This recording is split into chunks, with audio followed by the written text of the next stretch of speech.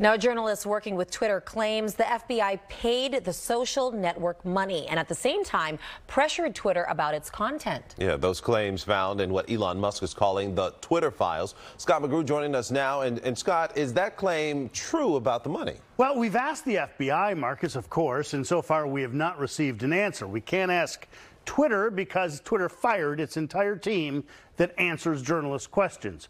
That's just some of the problems with the Twitter files, as they're called. Journalists working with Elon Musk are revealing small segments of internal Twitter emails that date back years. But we cannot show the original documents or the context, only what they choose to show. That said, the latest claim about money from the FBI comes from this tweet from author Michael Shellenberger, handpicked by Musk to go over the Twitter files. An email from a Twitter executive to someone else in the company, noting the company's scale department, that's its safety, content, and law enforcement department, created a policy to ask agencies like the FBI to reimburse Twitter for its expenses as it cooperated with law enforcement. Again, there's no one answering questions at Twitter, but one way to understand this memo is Twitter was getting so many inquiries it didn't have to answer.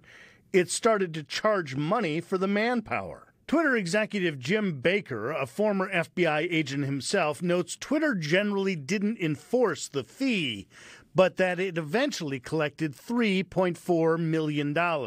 Add to that the pressure the head of Twitter's trust and safety said he was feeling from the FBI, and some on the right feel, between the money and the pressure, there was some sort of government push to quash content on Twitter.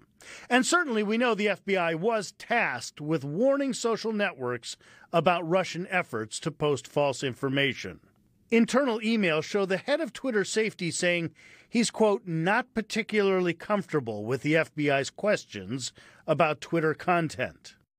Elon Musk had an entirely different interpretation of this money idea. He said in a tweet that the FBI had paid Twitter to censor information. What we have seen doesn't support that. The email says, or seems to indicate, Twitter billed the FBI for what appears to be manpower. And Scott, no, we were talking earlier about it, that we haven't seen, the Twitter files get a lot of media attention. Yeah, it didn't go viral. It didn't get a lot of media attention. Part of it is the format. We were talking about this earlier. It was published by people on Twitter that a lot of mainstream Twitter followers don't necessarily follow. And it's clunky. I mean, it's 45-part tweets as opposed to doing it to an article. Mainstream media has been accused of not paying much attention. I will say in many cases, we covered these issues already. Jack Dorsey testifying to Congress under oath about the poor decisions that Twitter leadership made when it came to blocking links to a newspaper article about Hunter Biden. This was years ago. He said they blew it.